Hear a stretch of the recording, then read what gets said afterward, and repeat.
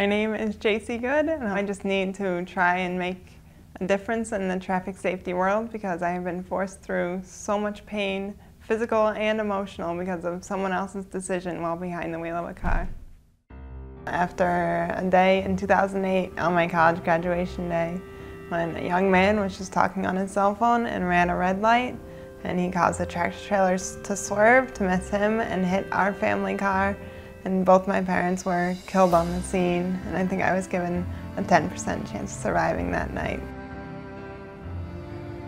I've been through such a horrible tragedy that I live with physical and emotional pain every single day for the rest of my life, and no one should ever have to go through what I've been put through because of someone else's decision behind the wheel.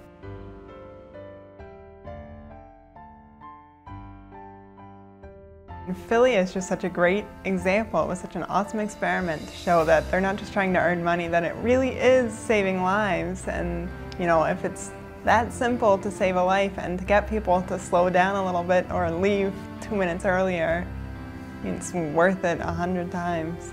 You know, it's scary at first and it feels foreign and too different, but it really is something that in the end will be saving lives.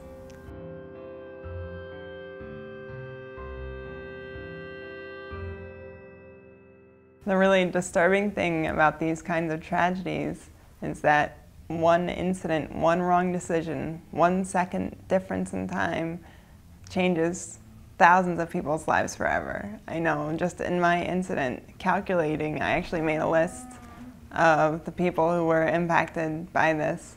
And you know, my mom being an 8th grade school teacher, it's thousands of students, and my dad's involvement in the community, just how many people, it keeps branching out, and it's not just the people that are directly impacted, but the people who, you know, their families, the people who care about their families, and everyone who cares about those lives. It just keeps branching to an amazing effect.